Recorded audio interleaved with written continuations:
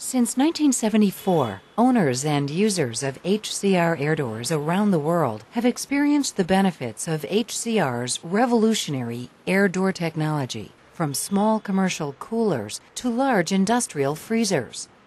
Now, the Jamison Door Company and HCR have completed definitive third-party tests of air door performance at Creative Thermal Solutions.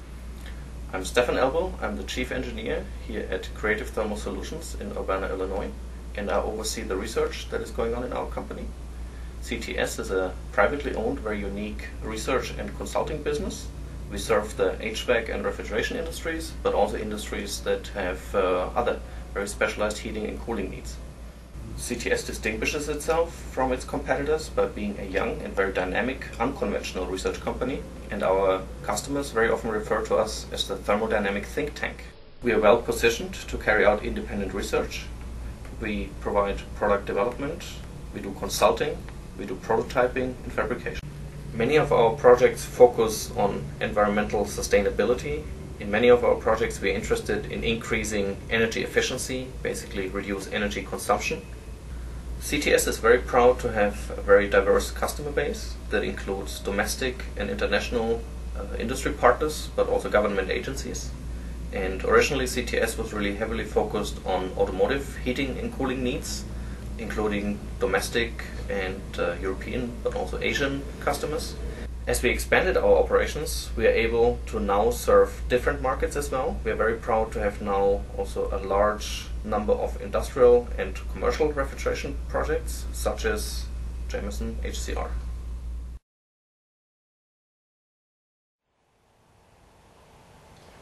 I'm Andy Musser. I'm a senior research engineer here at CTS, and I'm also the project leader for the Jamison HCR air curtain project.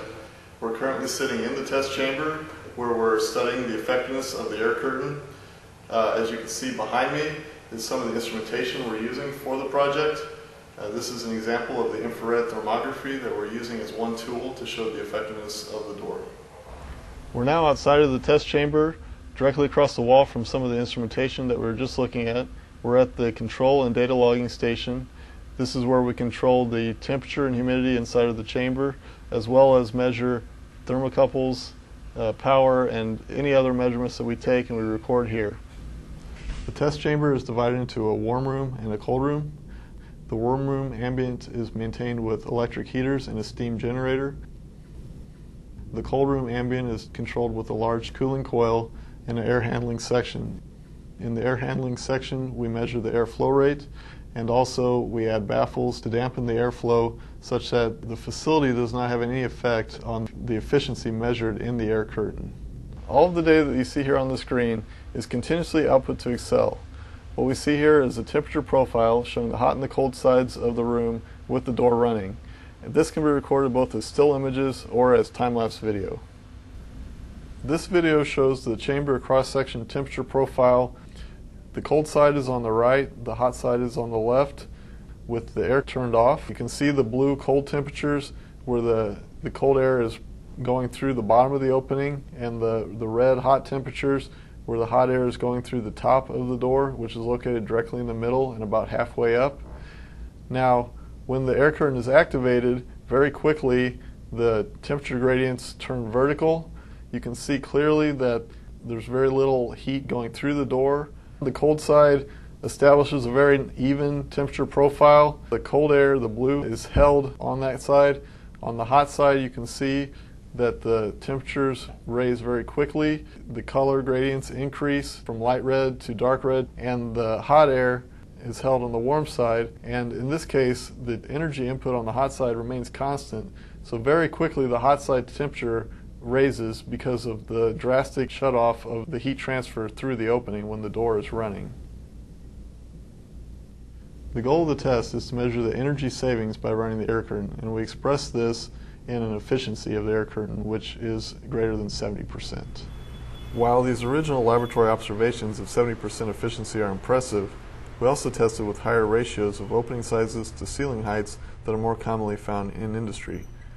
With the positive results of this further testing, we can predict that an efficiency of over 80% is likely attainable in more typical real-world industry applications, due to their larger door height to ceiling height ratios. This corresponds to 80% less air infiltration going through the opening, which again relates to 80% less humidity going through the opening, and all of these are beneficial. With less humidity going into the cold room, you can reduce fogging, you can reduce icing. All of this increases safety, and you can reduce defrosting requirements on the coil as well. In general, air curtain technology is a great way to improve energy consumption in a facility. Refrigeration is a mature technology, and incremental improvements are difficult to obtain, whereas adding an air curtain to a facility increases the overall energy savings in the facility and can also reduce the refrigeration capacity required.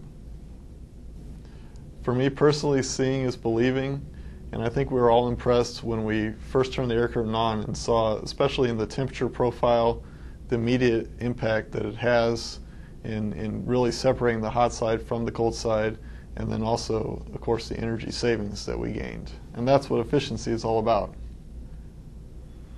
For more information and technical details about HCR's air door performance testing, or how you can benefit from 80% energy efficiency in your facility, contact the Jamison Door Company or your HCR representative.